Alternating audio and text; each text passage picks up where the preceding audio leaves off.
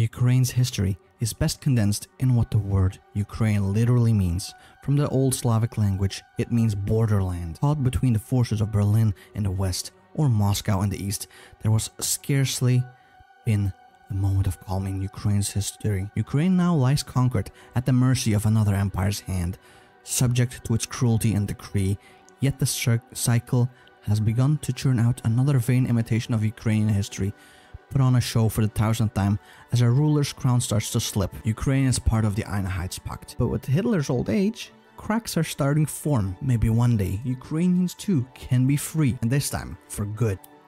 Obviously, we are playing the New Order. I've never played as Ukraine, but they do have a focus in here. We're currently under control of Erich Koch, an absolute vile piece of shit. He got appointed as the Reichskommissar of Ukraine, and in essence, his whole plan is beat up and kill everything and steal everything you can and hope for the best. Ukrainians are kind of done with that. Despite his desire to be less involved and his clear anger at being forced to attend our administration, he is here. As such, just like years prior, we can expect problems to be decisively addressed. We'll see about that. Erich Koch lingered in his office, surrounded by the folders and maps he had not cared to examine. Outside, scattered footsteps rang out. The day was done, and Koch could leave at any moment. Yet he could not help but examine a single photo on his desk. A picture of the Reichskommissar on the first day of his assignment. Where was he now? The Reichskommissar, that fateful day when a train ripped him away from his native Prussia to serve in the Rosenberg's newest colony. How hideous the land had seemed as it smeared past his cabin window. Yet when his train arrived, the air was crisp and clean. Verdant fields filled his view for a single moment. He almost felt like home. 20 years later, the Reichskommissar remembered so little of that day. Year by year, Koch had let the world slip through his hands, and the true nature of his colony crushed him. That violent, hopeful energy was gone now, and gone forever. At the end of the day, Koch only wished he had done more. He wished he had found every Ukrainian who dared to speak, every liberal who dared to whine and rip their throats from their necks. We seem to be a very good guy. And this is destiny's favor. There we go. Who do we want to go for? Ukraine to many is the brass basket of Europe, filled to the brim with rot and mold. Bearing the fruits of fertile soil, one would expect for Ukraine to prosper under the Soviets and at least endure the Reich.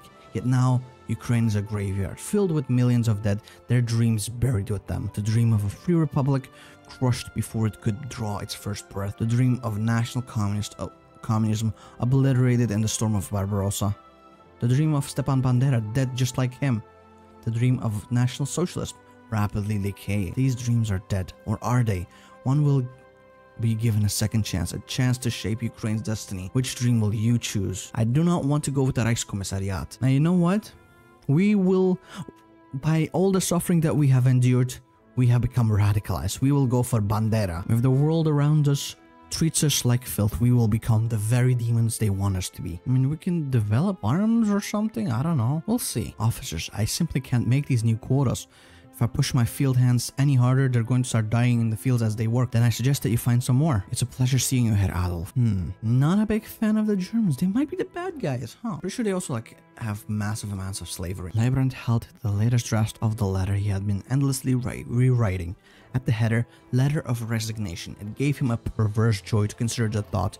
He imagined Koch fuming as his hands filled with the drudgery which Leibrand always did in his stead, regretting ever having dismissed his vital piece of the Reichskommissariat. Okay, for Ukraine had to be saved. In appearance, Antonia van Norden was a distinctly Aryan woman. Eyes were pale blue, not striking but always pleasant. Her hair grew blonde and straight, a shining waterfall when it was not forced into a bun at the top of her head.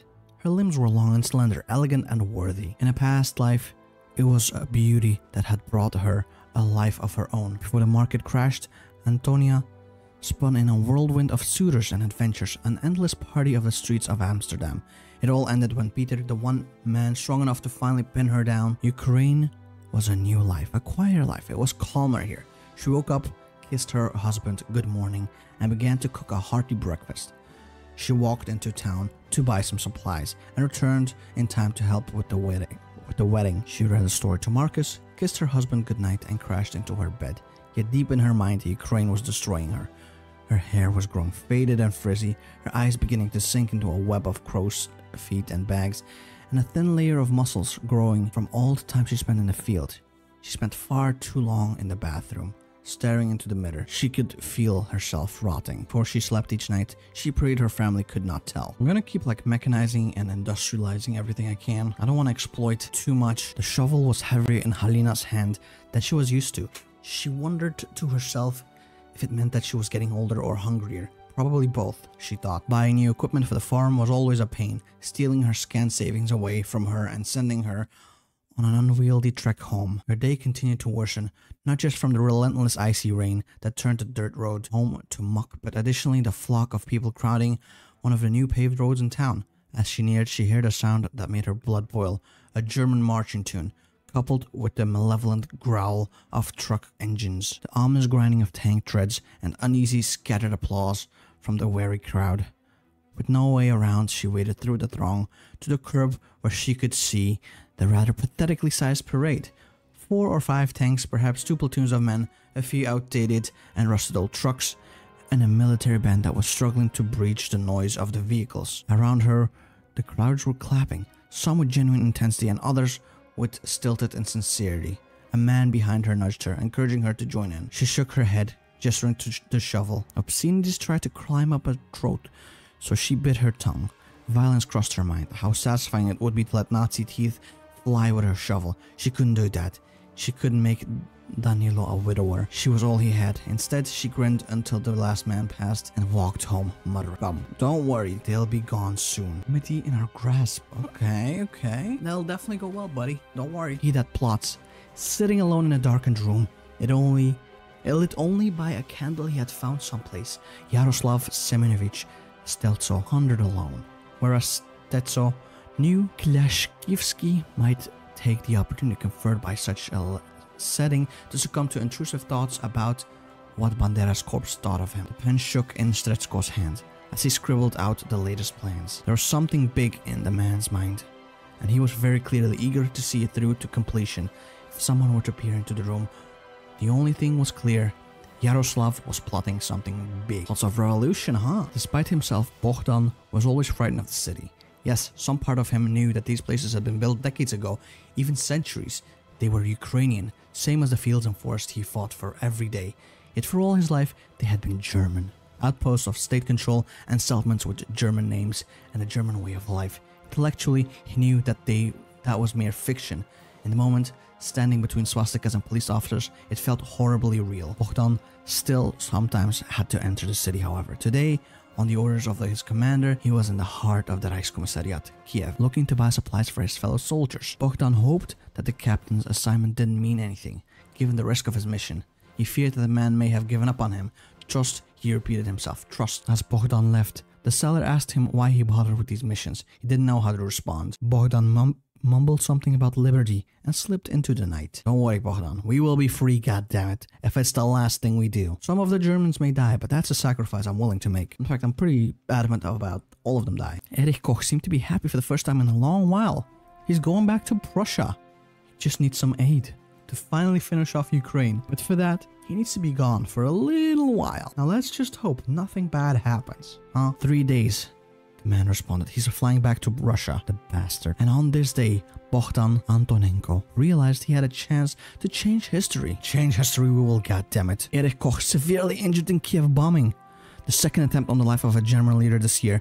Martial law has been declared across Reichskommissariat Ukraine following an attempt on the life of Reichskommissar Erich Koch, reportedly injured when a bomb hidden within his personal vehicle detonated as he left his home yesterday morning. The illusion shatters and the Reichskommissariat's hold on Ukraine has never been weaker. Leibrand is taken over, but not for long. We will become dissidents. The story of Ukraine is one of pain, humiliation, betrayal, and destruction. Far too many have claimed the mantle to reverse this, and all have been found wanting. But this has changed, and a path to victory has revealed itself. Oh, now we can... Interesting. We are the Ukrainian insurgent army, and we need to increase our control over everything. Now, who's in control in here? We're not in control still. That's okay. This is just a start anyway. Ukrainian Hydra. I mean, I like the fact that the National Revolutionary Army is getting more control, but the problem is, we're not the National Revolutionary Army. We're getting some control here and there. Mostly in the west, surprisingly enough. I thought it'd be more in the east. Keep getting control. I want to like focus on one region mostly. The more regions we get completely under our control, the better. It's finally time. After years of rebuilding, of running, of hiding, we will do so no more. The Vost, glorious as he has all and shall remain, has finished his visionary plan for the third struggle. Alright, let's see how that goes. I think for now I'll just focus on Volhynian and Shitomir. That's a funny name though. I'm gonna be real with you, because we have like a lot of control in there. Got a decent amount in Hugsdorf, but that's mostly because we kept clicking that shit. Launch more terror attacks. Now we get the choice. Which man do we go for? And I'm thinking Stetso, right?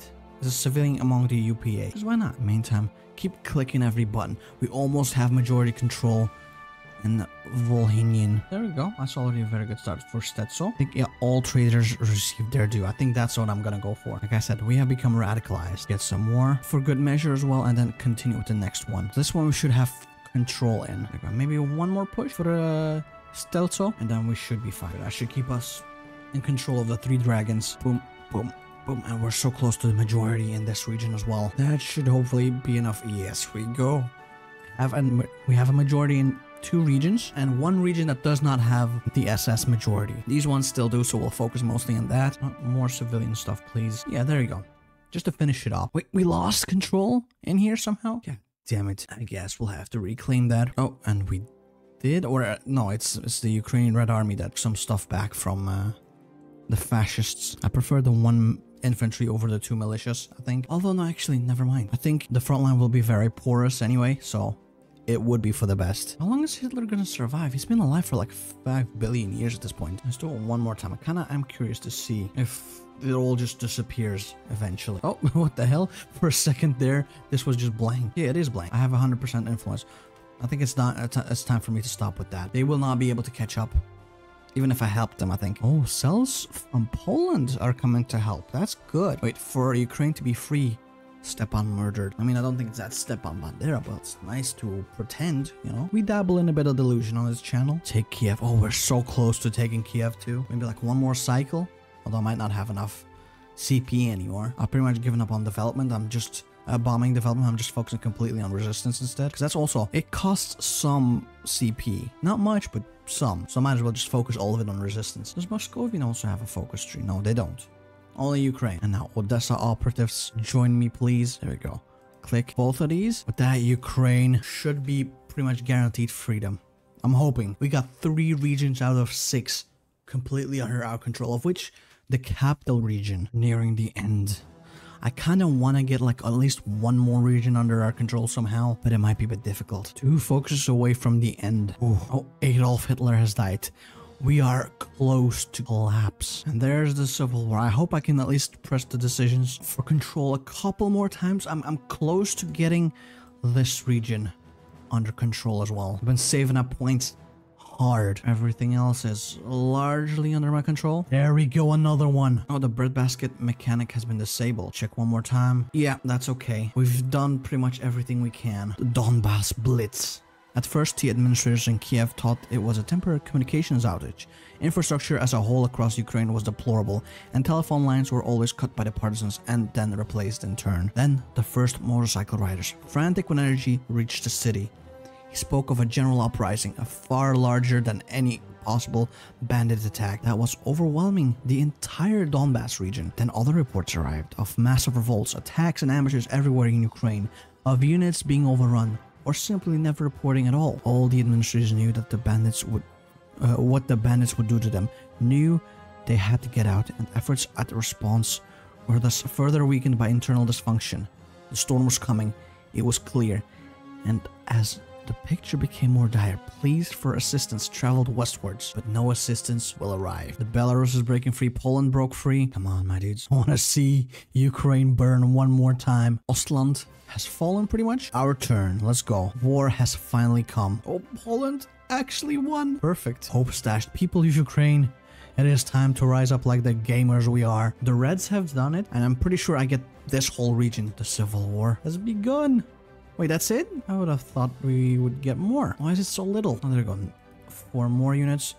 But how are we gonna cross? We're kind of stuck. Could I get access, Poland? No, they don't like me, in fact. We have no factories? Wait, infantry and artillery equipment is not even invented? What do you mean? Oh, thank you.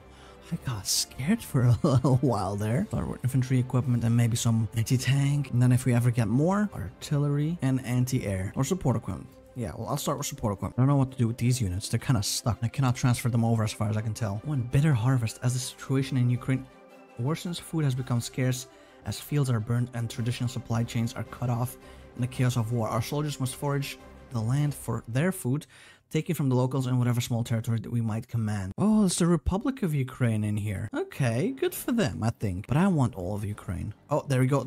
The war has popped off. This is gonna be rough, isn't it? In fact, I might have to slow down time. We're in a precarious position, actually. I don't know how we can break through. Can I just not make one? Cannot just make one. God damn it. I'll have to move manually for the time being. Can I now make it? Yeah, good. I can actually make a full line. Oh, what? This whole spiel is empty though. Let's see for supply hubs. I need to get in here. That'll be a good start. We need to somehow break through. Out of this tile, we have to retreat though. Sad as this to say. We cannot hold this. At least not for the time being. Actually, their capital is free. I'd like to take it. Oh, now Moscovian. God damn. What the hell? Let's get demons in the thicket.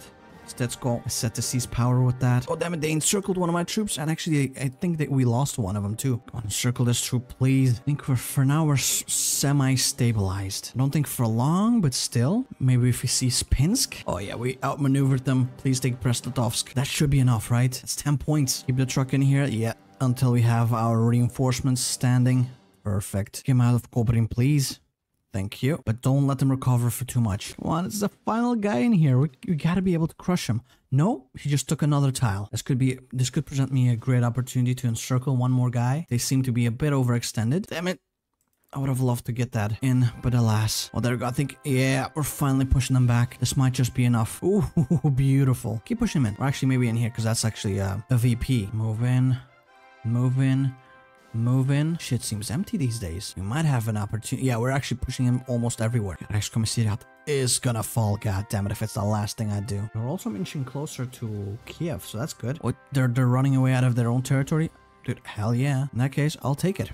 We're pushing in. Okay. It looked a bit harrowing at first, but we are also halfway down our supply lines, so it could be a bit better, if we're being honest. Do I have any equipment that I can maybe like make 2 units, but just barely? I think I need them. Where's this? Oh, we're so close. I want that supply hub. God damn it.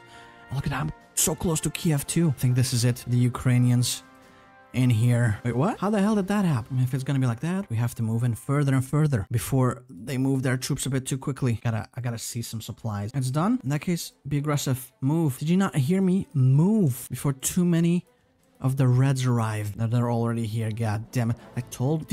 Are you incapable of listening, you fucking asshole? Why aren't you moving there? Yeah, they don't wanna. What the hell? Some of my troops. Yeah, I don't know what's going on. You know what? I'm saving and I'm reloading. Okay, that's weird. Up north, we can do it. But in here? Oh, no, never mind. Now it's working, I think. Oh, great. You know what? Fuck it. I'll load up autosave instead. What an annoying little thing. Is it supply issues or something? Oh, there we go. This one's over. But now I'll just manually move in. Hopefully it'll actually work out. See, again, what the hell is going on? We need at least 100,000 organization to fight? Huh? Not in here, though. Not in here either. Okay, so some of them... Okay, what the hell? I don't know what that means. I guess it was a temporary thing, but still, that pisses me off. We're losing time. Time that's very important to us in reclaiming our rightful land. Please take Kiev already. Why are you taking so long to take that goddamn tile? Almost out of... How are they looking? Can I see that? Like, we're holding Kiev. I kind of like that. Oh, we're all out of supplies. What happens then? If you lose supplies. We got more troops than they do these days, so that's good. They're around Chernihiv. Let's see if I can encircle them too. Right? So far, we've done like over 13-to-1 casualty rates, which is incredible. There we go. Crushed them. Oh, perfect. 29 units. That's pretty much their max. I don't think they have that many. I don't want to encircle this guy. Please take that tile. They're going something like this. Nah, doesn't work, sadly. How about in here? That should do it, right? I think so. They're trying to escape. I'm not going to let them. Never mind. I can't encircle them at the moment. I'll just push them back then. Oh, they're almost dead. Oh, once you're out of supplies, you lose a massive amount of surrender limit. That's how they killed the commissariat, I'm guessing. So honestly, I just need to push a little further. There we go. It wasn't even that much further. And so the Ukrainian state rises up once more. The Ukrainian state, a nation born of the remnants of Stepan Bandera's Organization of Ukrainian Nationalists, has completely upended the 20-year status quo of Ukraine. Their leader, Klachevsky, although I'm pretty sure Stetsko is gonna take over soon. A staunch adherent of Bandera's ultra-nationalism has shown a clear desire to create a Ukrainian free of any parasites. Already German settler families and other minorities swarmed to the borders, hoping to flee Ukraine before reprisals begin. Ah, perfect. Oh, and now we march on Crimea too. Reichsgau, Gotland. What does that even mean? We are kind of surrounded by enemies though. That pretty much sucks. We just straight up go to war apparently. There you go. Move in, boys. Theodorshafen will be retaken. Oh, perfect. We got all Ukrainian lands. Oh, with this victory, total and unquestionable. For the first time in many, many years, Ukraine is free of communists, of Germans, of all those who see it shackled, oppressed, and trampled underfoot.